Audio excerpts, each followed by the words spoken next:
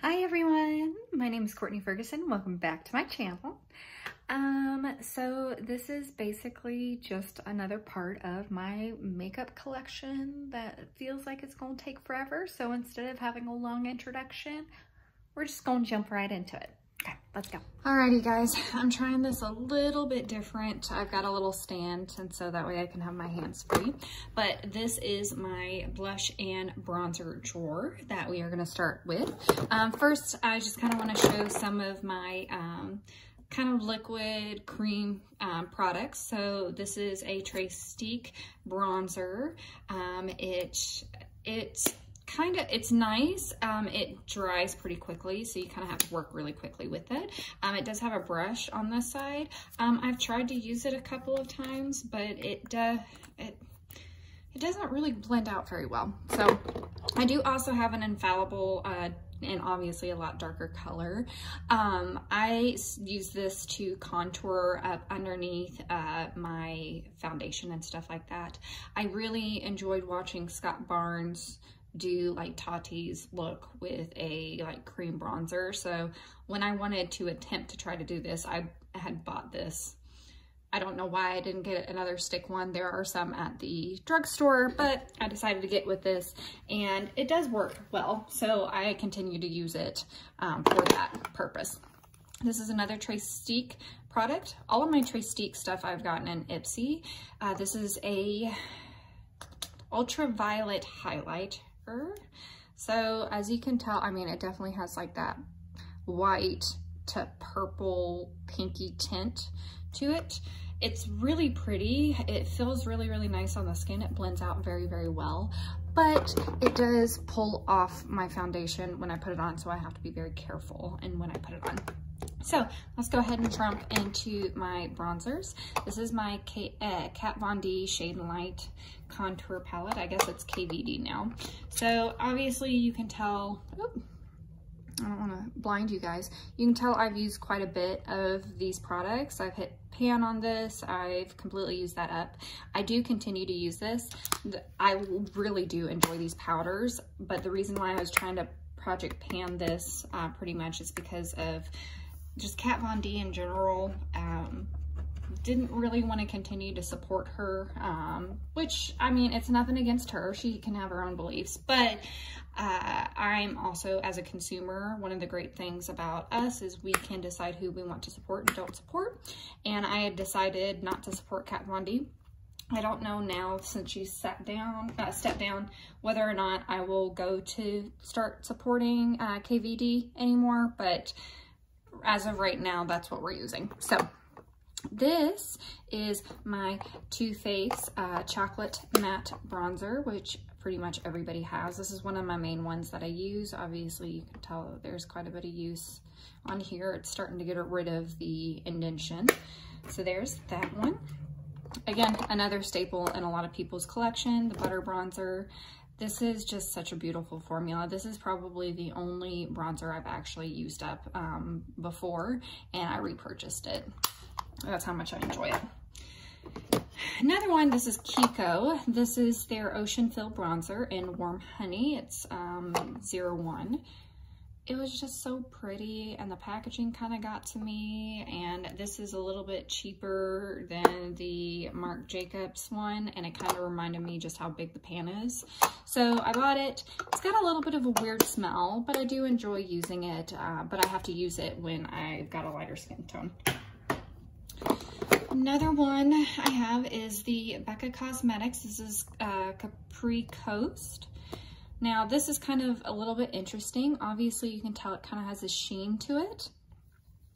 It's very, very soft. I really, really enjoy it.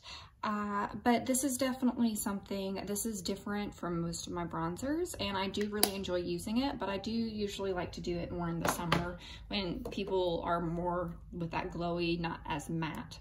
So this is Fenty Beauty in Shady Biz Sun Stalker. This is so freaking pretty. I just got it, so I cannot sit there and tell you exactly too much about the formula. Just from swatching it and stuff like that, it does seem like it has to be a buildable formula. That's not necessarily always a bad thing, because bronzer is kind of one of those where you go overboard, it does not look pretty. So I'm excited to try to use that. This is Anastasia powder bronzer in Tawny. Obviously you can tell, like, this is kind of a dark bronzer for me, so I kind of have to be a little bit careful when I use it. I use it more because it's a little bit cooler, kind of like a reddish cool tone. So I usually try to use this more for contour. And again, I use it when I'm darker, so I don't make myself look absolutely hideous, but I do like the formula on that. So next, which I'll just kind of start from here. This is one of my palettes that I have, my Z palettes. So this is, I can't remember what the name is, but this is a Nomad bronzer that I got in one of my Ipsies. Very, very creamy, very, very smooth. A little bit on the orange side, but not anything too bad. I'll go ahead and just jump into some of my others. These are all, most of these are ColourPop. So, or I say most of them. 3 of them are ColourPop. So this is a highlighter, and this is in Patted Down, which is really pretty. I mean, look at how freaking gorgeous that is. This is a little bit of a darker blush in Weird Dough. Such a cute little name. And this is actually a face powder, and it's just in light. So I've got that. I got an Ofra cosmetic one. I can't remember, I don't think this is in, maybe this is in Rodeo Drive. But of course, Ofra is known for their highlighters. It's gorgeous. This is one of my peachy blushes that I've had for a really long time. This is a flower pot by Flower Beauty, I think, and it's in the peach. And then this is another one. This is from the Ofra Madison Miller collection. It fell out of the little thing, so I went ahead and put it in here. Those other over there are just eyeshadows that I popped into here. So since we kind of went through all of my bronzers, let's jump into my blushes. This is a Betty Boop Cheek to Cheek blush palette. So this is a matte version. These are 2 shimmery ones. This one I would call more of a highlight, just because of how light it is and how shimmery it is. This one is quite shimmery as well. It's got a gold tint to it, but I feel like that's a really, really good, like, cheek, like, blush topper. So there's that. Here's Catrice Go Win Cheer blush box. This is in Glistening Pink. So it's kind of like a light pink with some gold flecks to it. Very, very pretty. Very much enjoy that. Here is probably one of my most favorite blushes. This is an Essence Satin Touch Blush. So this is also extremely affordable. It's so freaking pretty, guys. It is like this, it's a little bit of a deeper color, but that is just, I mean, it's freaking gorgeous. This one is in 20 Satin Love. Feels great on the skin. I definitely recommend that. This is a JCat Love Struck Blusher Bronzer blush. This is kind of a little bit more peachy, but it also has kind of some gold flecks into it. So it's one of those that you kind of have to build up a little bit, which is not necessarily a bad thing. There are some people who don't like really pigmented blushes. So this is Butter Blush. This is, again, just like a nice kind of light pink. It is in the Vintage Rouge. I do enjoy the butter formula, but probably out of all the ones, like compared to highlighter, bronzer, blush, this is probably my least favorite, but I still very much enjoy it. Oh my god, I forgot this one. I've actually been using this quite a bit too, so that's kind of sad. This is the Gigi Gorgeous bronzer, and it's in the Turnt and Extra, the Sick Sculpt Bronzer Duo. So I really, really enjoy this. I do a little bit more contour with that, and then kind of just bronze up my face with that. It's a beautiful, beautiful bronzer. Back to blushes. This is a Dome, and this is in English Rose.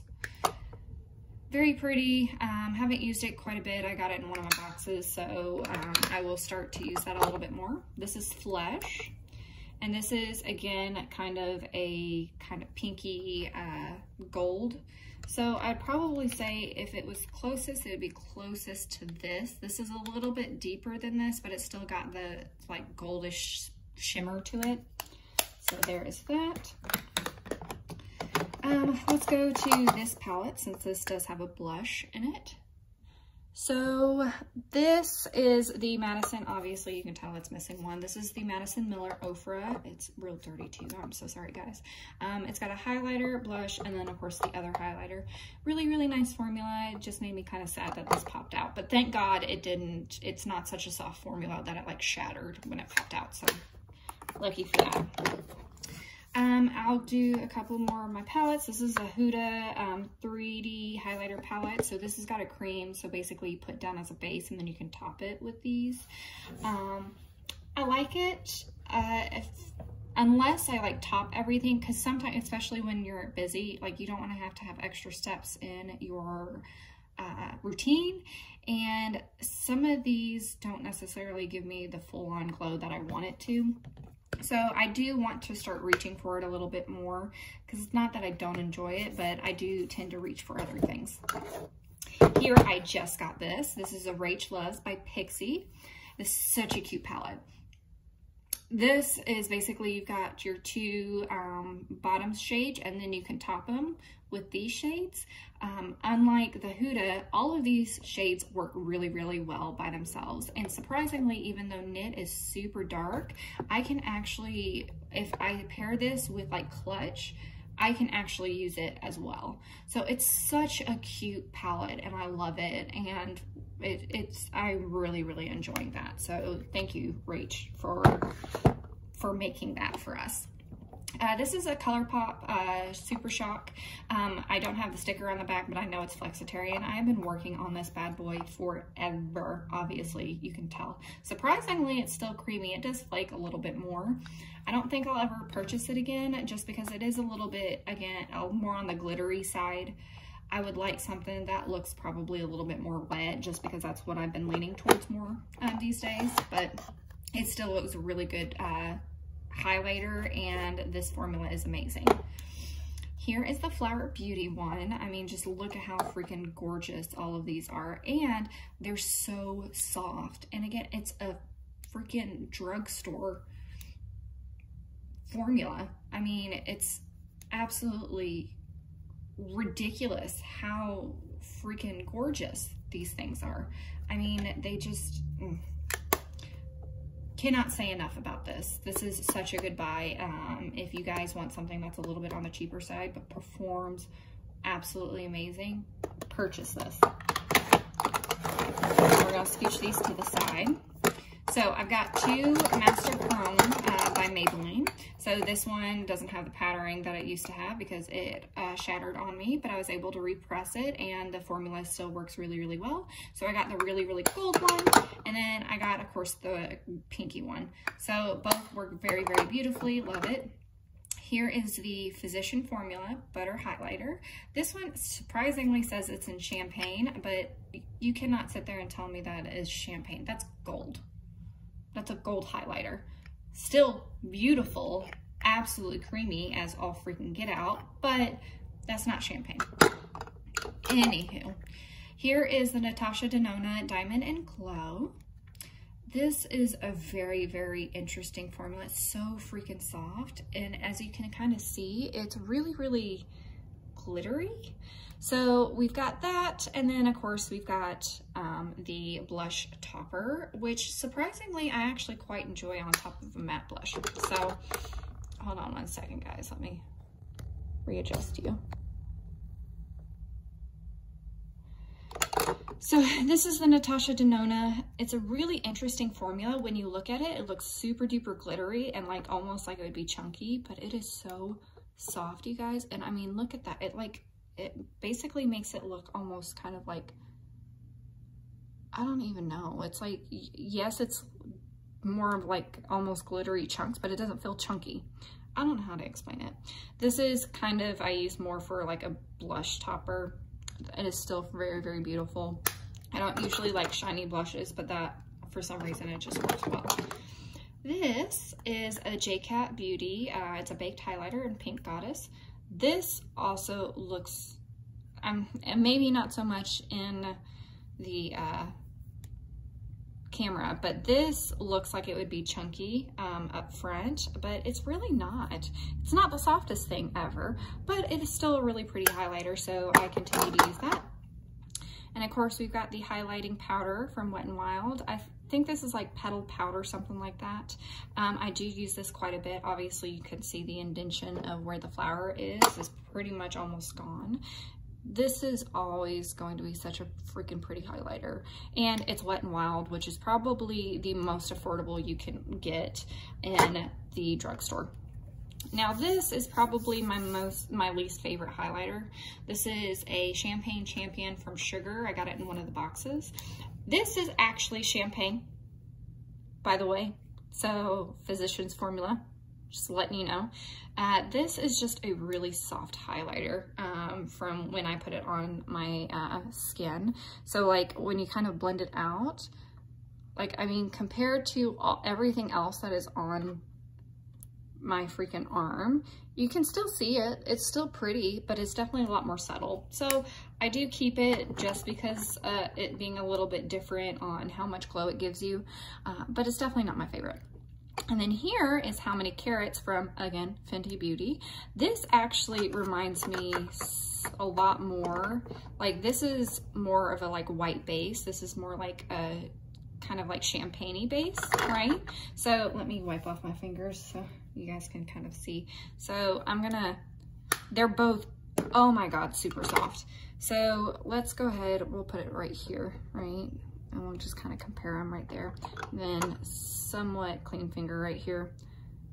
So freaking soft.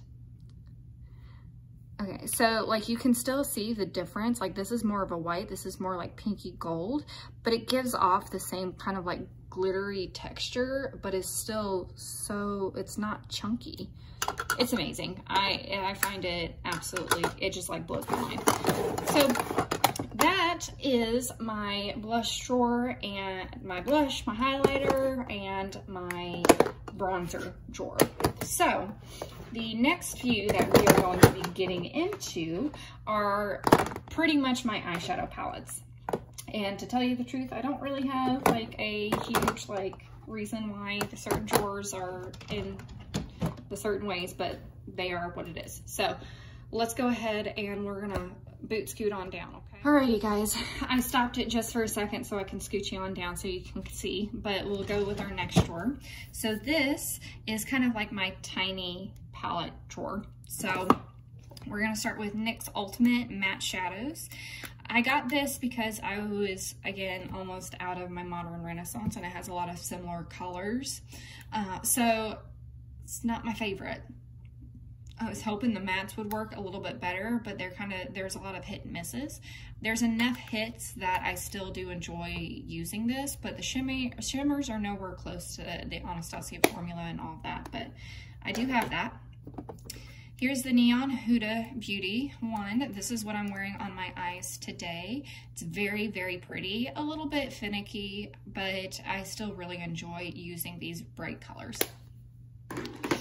Here's one that I've had for a really long time, is the Tartlet Tease. So very, very simple colors for very, very simple, like throw it together on. I do really, really enjoy this, so I will continue to use that. Violet Voss, I got this in one of the boxes. It's the Berry Burst. Cute little pans. It works really, really well, and I really, really enjoyed using this. Obviously, it's a little bit of a hot mess in there. I apologize for that. So I'm excited to continue to use that. I don't know what it is, but I have been enjoying greens, and this little quad is absolutely freaking amazing. Like this just kind of like brownish with like a little bit of a green, grayish undertone, and this like olivey green with this like dark foresty green. Oh my God, it's absolutely beautiful. I really, really love this, and they worked so, so well. So this is, I think this is actually called the Olive You eyeshadow palette. So this is my only thing I have from Makeup Geek, but I am excited to try more. Here's another Huda Beauty.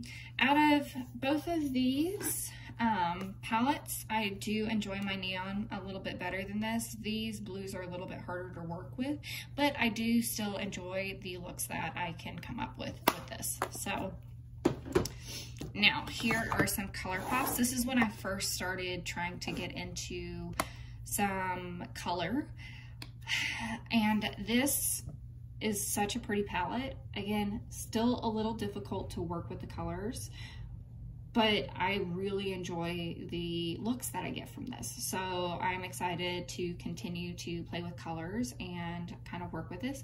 Anyone who wants to start trying to be a little bit more creative, these are great palettes the monochromatic palettes to start using to start like expanding your horizon. So this one's the main squeeze, so this is more of a red. So absolutely love all of that as well. Okay, so here is just a little single eyeshadow palette in all fairness. I know some of these are from a Too Faced big palette that I had. Some of these are from single shadows I got from boxes. I think the rest of these are ColourPop ones. Yeah, so that's Let Me Explain. This is Hear Me Out. This one's Paradisco. And then this one I think is like Muscle Beach. Yeah, Muscle Beach. So just a little, you know, magnetic palette that I use. Here's Wondrous Rush. So not my favorite palette, just because you only get 2 mattes, and then you get like a really glittery formula and then kind of a shimmer. So I don't feel like I can do very much with this palette, but it's kind of one of those where I got it in my, you know, box, and so I just haven't had a chance to really play with it too much either. Another Physicians Formula butter thing. I really enjoy like this part. I do enjoy some of these. I tried using this. This is a little bit chunky, and it doesn't perform as well as what I would want it to. It's, again, a little finicky. You kind of got to work with it. But the majority of this palette I really enjoy, and it feels absolutely fantastic. So I do like this palette, and I think it's worth it from the drugstore. This is one that I got from another box. I really like the mattes in here. Shimmers are a little less to die for, but the mattes work really well, and it's a little bit more of a cool tone palette as well. So here is Milani. This I just recently picked up and I tried, and I really liked it. I did try the one that really kind of caught my attention was Eden. That one's a little bit kind of like here there, but everything else worked absolutely beautifully, and they feel great. So I mean, they're just super duper pretty. So I'm excited to try that more. Here's another Betty Boop eyeshadow palette. Really cute colors. Again, a little bit harder to work with. This is kind of one of those palettes that you have to try with a different palette, at least for me, because it only has 1 matte. So everything else is like a shimmer. So, but it's really interesting, and again, a little bit more cool tone. So very pretty. This is one that I picked up right before I left Ulta at the line, you know, where they've got all the, you know, tiny minis. And I just love Juvia's formulas, and this is a neutral one, and I wanted to try more. So I picked this up, and I really enjoy it. So this, in all fairness, I truthfully don't know why I still have this. This is not a good palette, you guys. Like, it's really hard to work with. Like, this doesn't quite give the color. Yeah, I mean, see that? Like, that doesn't really give the color payoff that you want. Alrighty, guys, sorry about that. My phone cut me off again. So basically just what I was saying, it's just not a good palette. I don't think you can buy it anymore. It was part of their like jade, like stone thing. So it's just not worth it. I bought it because I was trying to start messing with some green eyeshadows, and it's just, I've got other ones, so that will probably be going away pretty soon. This is a Fenty Beauty Snap Shadows. These are absolutely freaking gorgeous. I just love the way that these colors look. I mean, they're kind of like the army camo, which I think actually it's cadet. Yeah, so just so freaking beautiful. I am excited to start using it. Not my favorite formula, but I do love the colors, and it still does work well. Alrighty guys, so obviously another long video. I did kind of cut it abruptly short because I did film the rest of my eyeshadow palettes, and then I realized how long it was going to be, and I'm not going to make you guys sit through a 40-minute video. Just not going to do that.